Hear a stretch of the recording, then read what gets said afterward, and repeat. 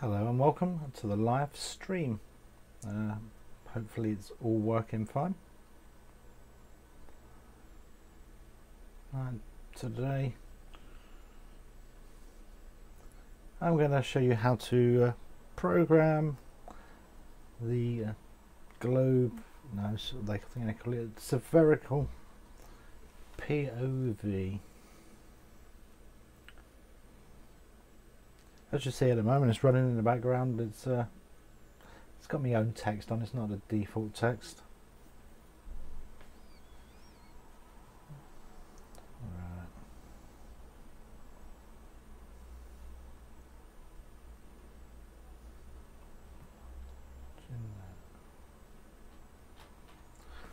Right, hopefully we've got sound. You have to excuse me, I'm just babbling a bit at the moment. Just trying to get the hardware and the software sorted out a bit. Feel free to ask any questions on anything you like. It doesn't have to be this spherical POV. I know I've had a lot of people ask how you program this. So what I'm going to do is I'm actually going to program it back to basics. And then show you how to add some text to it. This is all hopeful. It is live-ish, so see how we get on. Right, so let's just depower that before it takes my hands off. Right, what I'm going to use to program it is this little, let's try and not drop the camera. Oh, Joyce alive. I think it's still working. Right. I bought this off of eBay. I think it came with a Arduino Mini. It's a glorified cheapy Japanese USB to TTL. Have I got that? Right, let me have a little play. Stand by.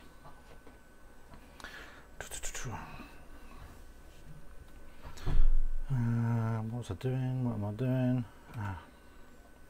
Story of my life, can't remember.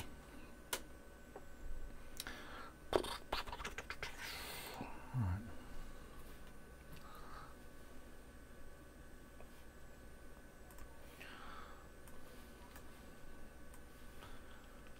I'm trying to do multiple things at the moment, apart from losing my voice. Right, if I just do this. Here's my computer screen here. I've just plugged it in. It actually appears on my computer as a Silicon Labs CP210X USB to UART bridge. Like I said, they're a couple of quid, eBay. If that. Right, now first thing I'm going to do, I want to set this back to basic. If I can find my programs.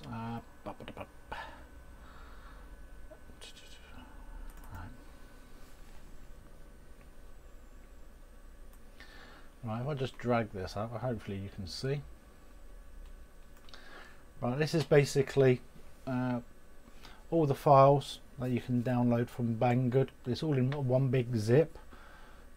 And the first thing I'm going to use is this one here. It's STCISP, and I'm going to use that to program it back to basic. Now let's just drag that into your frame. Let's minimize that one. Right, let's do that. Right, I've set this up. You set the MCU type to an STC15L2K08S2. Minimum and maximum baud rate doesn't really matter. The COM port, obviously you select, I'm selecting my Silicon Labs, which is the USB device. One thing that you do need to change is the megahertz here. Change that to 18. Right, now what I'm going to try and do is I'm going to try and minimize this. Hopefully this works, so you can see what I'm doing now. Right, I'm going to, here's the connections here,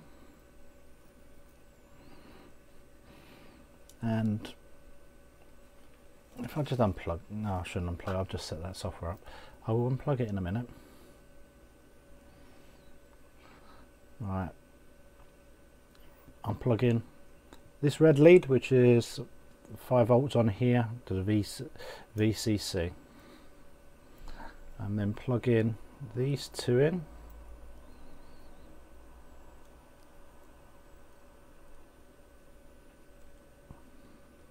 Very awkwardly plugging them in. And I've got the white one on P30, which goes to, I'll have to get a torch because the USB's in the dark, and that's, and I still can't read it. Right, that's connected to RX. The black one, oh, knocking the camera, P31 on the board here, is connected to TX, and I have not connected the ground. This is the key, is you don't connect the ground. So just open this up a bit and try not to knock the camera. So what you do now is in the software, I'm just going to open the hex. Actually, if I zoom out a bit and show you the, I'm going to put the original hex in, so I will show you where that is, and not by closing it, I won't. Again, it's in this software. If you look up the, I think it's PC software for changing words, then need to change words, you've got 2 hex files. I'm just going to load that top hex file. Right, so let me minimize that. I'm going to open the file. As you can see, I'm going to open this one. Right, the hex file is now in the program, and I'm ready to download, so I'll hit the download. Nothing happens because it's waiting for me, and hopefully it won't time out. See, and when I power cycle this, you should see it'll all kick into life.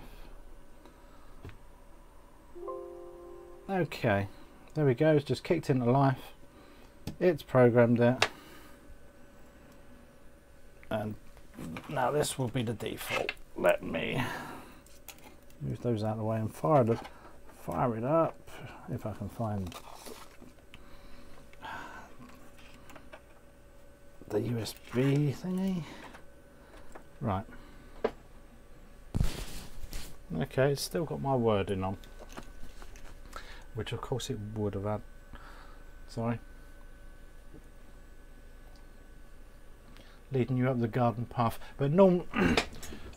What that is because I've got it in the actual memory, and I've just changed the firmware for the same firmware. It hasn't actually achieved anything.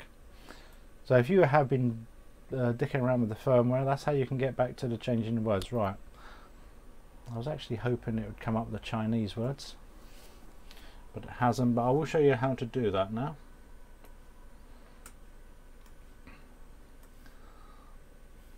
Okay, I'm just going to get rid of that. Before I had that open. Right, if we go to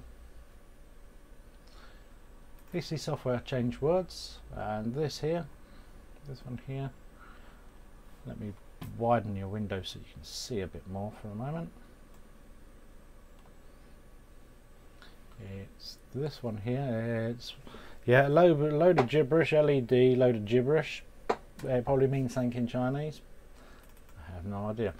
Sadly, this program is predominantly in Chinese, and I believe there is a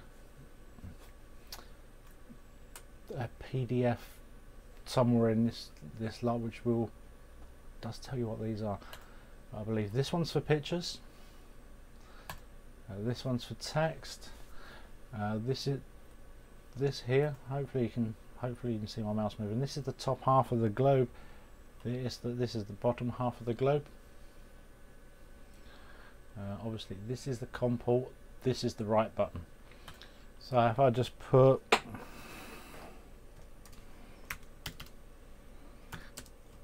hello YouTube,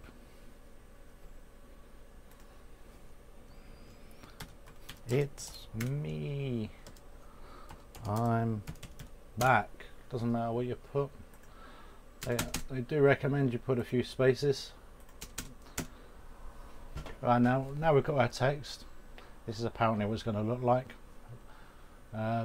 Here you can change the font and the size. I want to keep it like this. I am obviously going to change to COM port 7 because if you remember, I've lost the window totally. I think I might have closed it, but when I showed you, it said that my USB thing's on COM port 7. Right, so software is ready. We just need to, let me just minimize this,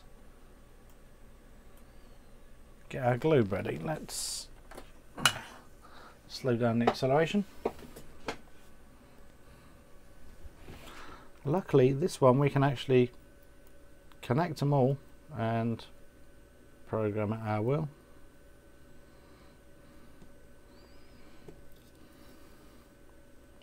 Connecting like this obviously is not powering the motor, which is quite good, so I can have it going into standby mode. Let's just tick in through, and can I open this a bit? Oh dear. Let me just get these screens so you can hopefully see a bit of what I'm doing. Right, when I actually hit this button here, the program button, hopefully you will see the light momentarily almost stop, which is a good sign because it means it's listening to what I have to say. Right, let's see, I'm hitting the program thing now. Okay, did you see that pause? That was good, and we have the Chinese OK. Right, so now the device is now programmed for our own text. So if I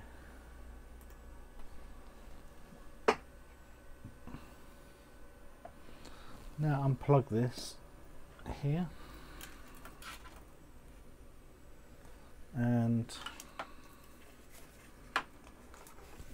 try and power it on without taking my fingers off.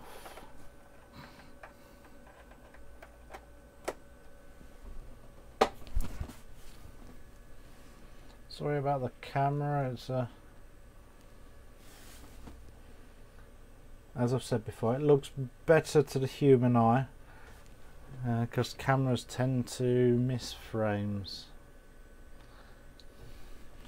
But here we are, here's our new wording.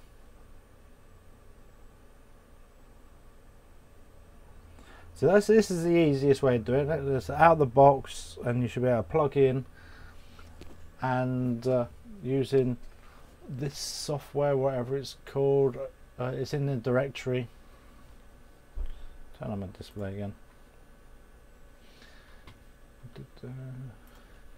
It's in the directory PC software to change words, and that's how you can actually use your dongle to change the words. Of course you can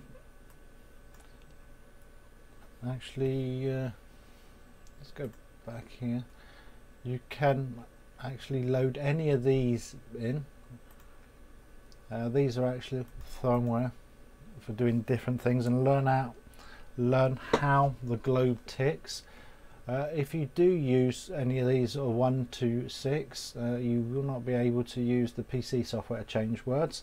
You have to hard code them in to the software, which is going to be another video, I think. It's a bit more in depth, but not too bad. It does have the ability, you can shall I say, change things slightly. I'm losing my mouse. Like you see on the globe here, the spacing between the letters can be a bit dubious sometimes. Obviously, if you're using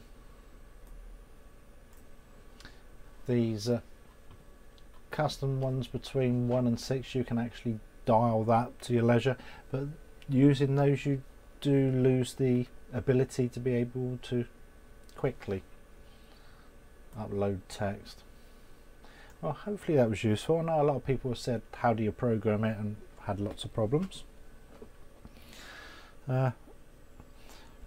If you do have any problems, I mean, give us a shout. I'll always answer questions, and hopefully you've built the kit successfully and you've programmed it with whatever you want. Okay, many thanks for watching. I've rambled on long enough, and obviously this video was live, it was not prepared, and I'm actually quite surprised that it worked. I think I'll probably find I haven't switched the microphone on, so there's been 16 minutes of me saying nothing, but okay. Enough of me now. Right, many thanks for watching. Don't forget to subscribe. Hopefully it was useful. Maybe I'll do it again, but do it a bit smarter.